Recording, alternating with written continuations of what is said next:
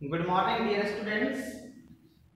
As you know that the world is seriously facing the outbreak of COVID-19 and you are not able to come to school. So in this regard, we are here on this digital platform and I, Mr. Preetham, welcome you all on this digital platform. So you have recently passed the examination of class 7 and you are in class 8. As earlier in class 7, you were having the subject SST that was divided into three sections. The first one was history, the second one was the political and social life, which you were also knowing by the name civics, and the third part was geography. So here in this video session, I am going to start the very first chapter of SST. And the subject which I have taken under this SST is history. The very first chapter of history, when, where and how. Let us see. In class 6, you have studied the history of ancient India, whereas in class 7 you have studied the history of medieval India. But here in class 8, you are going to have a concept of modern India, the history of modern India. See, the time frame of history, it changes in different part of the world. Talking about the division of history, we can call the subject. History, it has been divided into three major parts.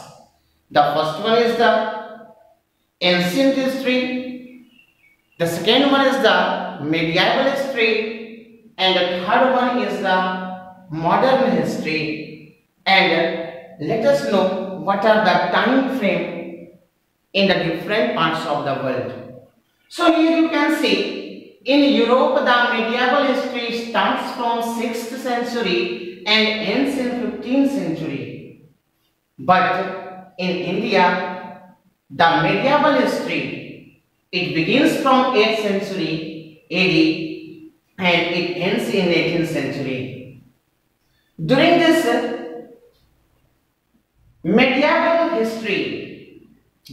period of medieval history, the civilization was not so far advanced as we are seeing the civilization of the contemporary world.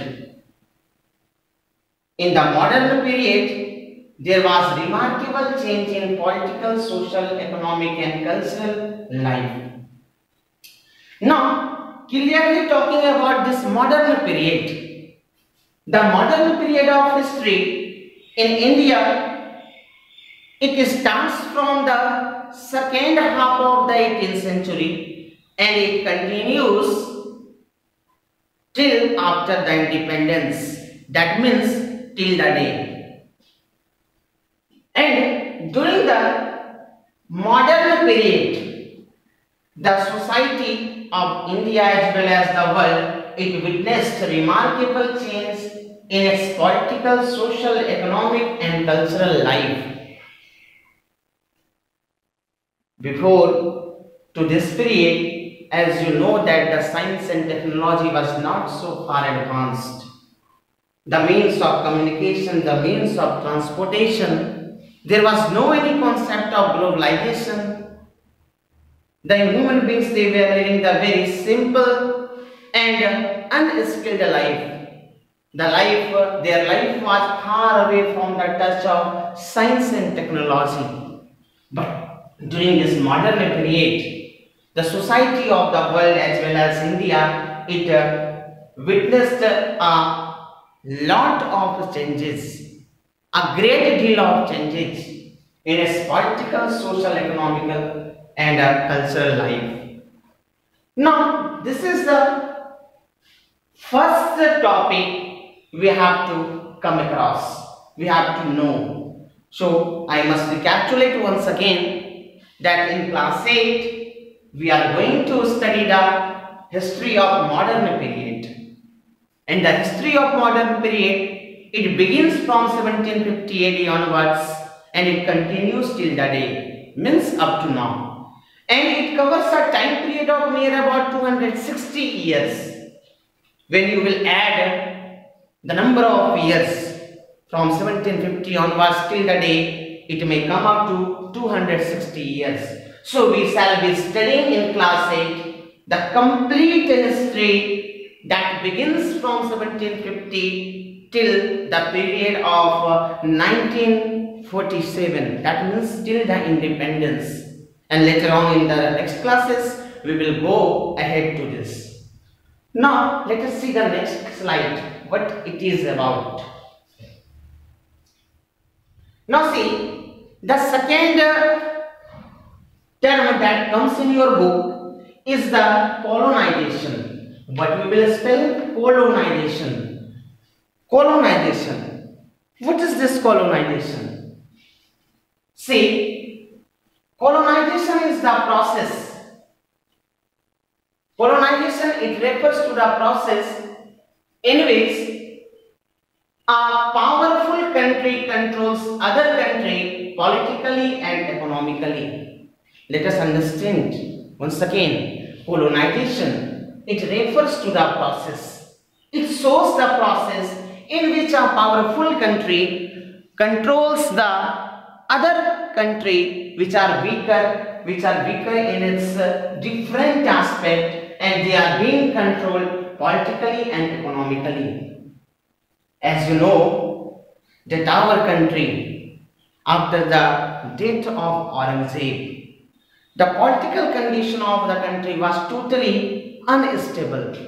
There was no any strong ruler who can have a strong hold over the political social life of India. And during this period, Britishers, they have come to our country with the initial and the foremost purpose of trading. But when they found that there is complete instability in the country, they started to take stronghold, they started to trick the country, they started to cheat the men of our country, and slowly and gradually they started to spread their legs in the social and economical scenario of our country. So gradually they established stronghold over the flourishing centers. In those times, India was a very rich country. It was known as the country of golden buds, as we do have spices, as we have tea, huge resources of golds. So our country was known as the country of golden buds. So after the Battle of Plassey that took place in 1757, and later the Battle of Buxar in 1764, now the Indian rulers were defeated by the Britishers, and now they started to show the monopoly not only over the trade but also over the political condition of India. India became a British colony in 18th century. As you know that Britishers, they have made many countries as their colony. Colony here means to say that the Britishers were coming with the purpose of spreading this Christian religion. But slowly and slowly they started to show the monopoly in the political scenario, in the political setup of the country. Now let us move to the next slide. Now see, the next topic is James Mill, a very great personality, a person of renowned fame. James Mill. You can see here James Mill. The introduction of this person you can find here in the slide as British historian. British historian. Once again I will tell you, British means a person who belongs to England, a person whose native place is England. So let us know about James Mill in details. In 19th century, this British historian James Mill, he wrote a book, A History of British India. He was a Scottish economist and political philosopher too. What is this term Scottish? Let us try to understand. A person who belongs to Scotland. A person who belongs to Scotland may be termed as Scottish. Suppose take the example of Indians. If we are called Indians, that means we are the native person of the country India. And he was a philosopher too. Philosopher, a man of good ideals, a man of morals. Philosopher, he used to give different type of philosophy that are based on different arguments and prove to be beneficial for the country and the society. So, this person James Mill, he divided history of India in ancient, medieval and modern. The three parts of his division of the history were ancient, medieval and the modern, but his division was having a serious drawbacks. What was that serious drawback? His division was based on the religion of the rulers. Totally, the division he used to divide the history was based on the religion of the rulers. Now suppose take the cases. India has been ruled from its very first day by the different rulers who used to be from the different religions like Hindu, Muslim, and later on when the Britishers came, they started to rule. That means his division was based on the religion. Here means to say he divided the history of India on the basis of the religion of the rulers who were belonging to Hindu, Muslim and the British community. Now see, he also called Asia as the lower level of civilization. He used to term the Asian societies as the lower level of civilization. Lower level of civilization here means to say that the people of the Asian civilization, they were very far away from the touch of science and technology. They were not so socialized. They don't used to live in the society with good norms, with the treaty, with the good social touch with the community. Now see, he also condemned the caste taboos.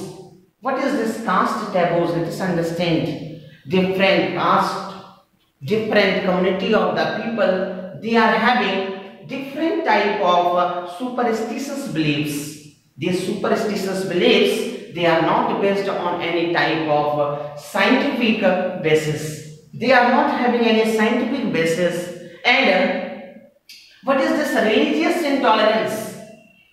Religious intolerance here means to say, when a king used to belong from a particular religion, he used to be tolerant toward that particular religion, but he was very unkind and very unkind towards the other religion. Superstitious practices were also carried out in different parts of the country and the world. Superstitious practices, it hampered the progress of the civilization. It does not allow the country to proceed in its advancement with a rapid speed. So, once again, I will sum up this slide. Here in this slide, we are here with a personality named as James Mill and have a short introduction of this James Mill. He was a British historian. In the 19th century, he wrote a book, A History of British India. You can also remember that check here in which he has written this book, A History of British India. The year was 1817. He was a Scottish economist.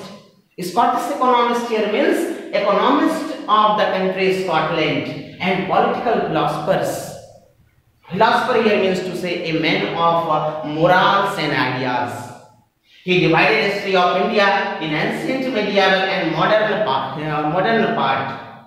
And his division was based on religion of the rulers. He called the Asian societies as the lower level of civilization, and he also used to contemplate the Indian society as he saw that the Indian society was full of caste taboos, religious intolerance and superstitious practices. So let us move to our next slide.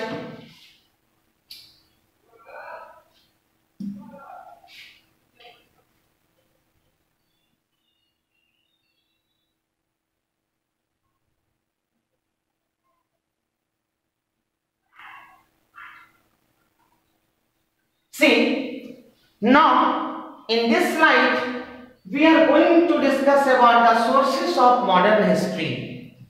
As you know that history can be written on the basis of sources. First of all, understand the meaning of this word source. What is the source? Source here means to say the facts, the data, the clues, that hints which are gathered and on the basis of which the historian writes history is known as sources. So there are different sources of modern history.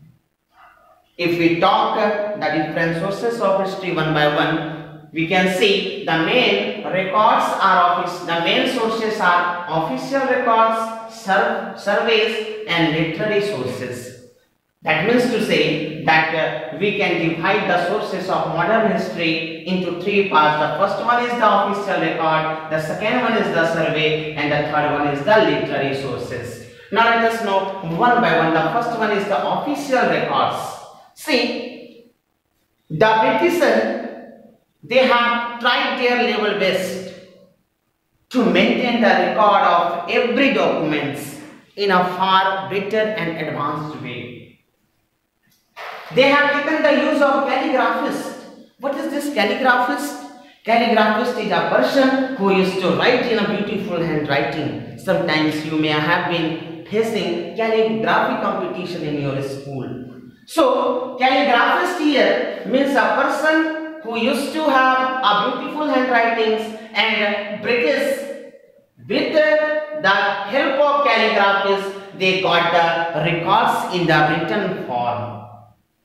British also preserved the official documents in museum and archives. Now, what is the meaning of preserve? Preserve means to save in order that they may not get destroyed with the time. So, British, in order to preserve the official documents, they have made a large number of museums and archives in the country. You can find one of the archives that was established by the British in the year 1920, and one of the finest example of museum is the Victoria Museum. Now, the second source of the history was the survey. British conducted different type of surveys. Survey means to collect the data, to collect the figures, to collect the data and the figure on the basis of written records. So the Britishers, they have done a large number of surveys. Some of the example of surveys: the geological, archaeological, forest survey. What is this geological survey? Geological survey means to say that they used to count the number of animals and the birds. Birds not. Archaeological, the number of museums, the number of monuments, they used to have their records. The forest survey. And from the end of 19th century, census were also held at an interval of 10 years. Now try to understand what is this census. Census is the counting of the population. And census, it is held at an interval of 10 years. And apart from this official records and survey, there are a large number of literary sources that gives the detailed information of the modern history in India. Some of the literary sources you can see in the written form. As you know that in the 18th century, there was a development of printing press also. The writing technology, the publishing of the books it was also made possible by setting different setups in the country. So the people, they used to write, they used to show anger, frustration, joy, sorrow, etc. in the written form. They used to show their anger, joy, frustration in the written form. And one that stands very outstanding among such person is Ras Sundari Dasi. Ras Sundari Dasi, she was the very first Bengali woman to write an autobiography. What is an autobiography? Autobiography means to write the events of one's life by oneself. So she has written a book named Amar Jeevan in Bengali in 1876. So student, I hope that this video session is useful for you. For better understanding of the chapter, visit the chapters that is given in the book, and here the complete chapter is and its main ideas has been discussed with you all. So let us see the exercises.